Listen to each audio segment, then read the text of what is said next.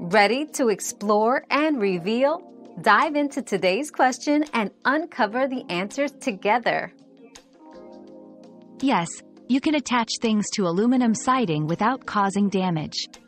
Use siding hooks or clips designed for aluminum.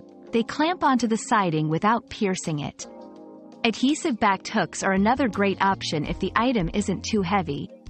Avoid drilling or nailing directly into the siding to prevent dents or water damage.